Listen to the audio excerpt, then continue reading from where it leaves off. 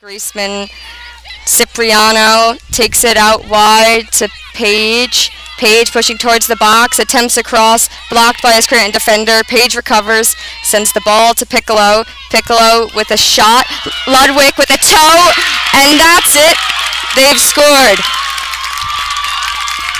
Leanne Ludwig scores Haverford College's first goal of their season off a series of quick passes, well-connected and well-timed win. Eifrig now sends it into the box. Corbin there, zips it back. Ludwig there to convert, but she is not needed.